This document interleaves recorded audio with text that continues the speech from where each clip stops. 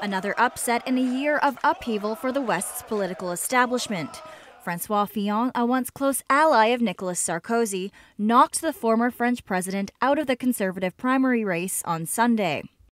Less than a month ago, polls credited Mr. Fillon with less than 15% of the first-round vote.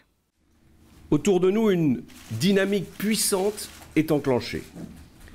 Je suis porté par celles et ceux qui veulent redresser la France et qui assument un langage de vérité. L'espoir est là. Cet espoir s'est manifesté avec force, partout en France, démentant toutes les prédictions.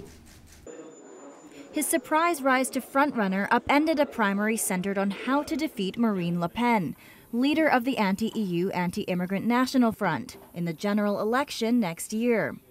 But with Mr. Sarkozy's ejection from the race, the Conservatives lose a battle-tested campaigner who proposed challenging Ms. Le Pen on her own turf, with anti-immigrant, hardline security policies. So who is Mr. Fillon and how will he compete? He served as Prime Minister between 2007 and 2012 and is likely to shift the focus to France's stagnant economy. Mon projet déclenchera une nouvelle espérance. J'entraîne avec moi les électeurs de la droite et du centre qui veulent la victoire de leurs valeurs. Et ma conviction est que rien ne peut arrêter une nation qui se dresse pour sa fierté. The 62-year-old argues that the malaise behind all of France's woes is economic and financial, proposing scrapping swaths of France's labor code, ditching the 35-hour work week, and taking power from labor unions.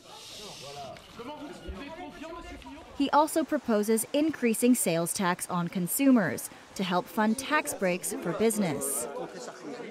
Mr. Fillon is also pushing major spending cuts, rooted in a plan to abolish around 500,000 public sector jobs.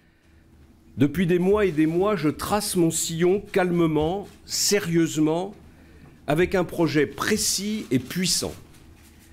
Je ne dévie pas dans ma marche. Elle est tout orientée vers l'intérêt des Français et vers l'intérêt de mon pays que j'aime de tout mon cœur.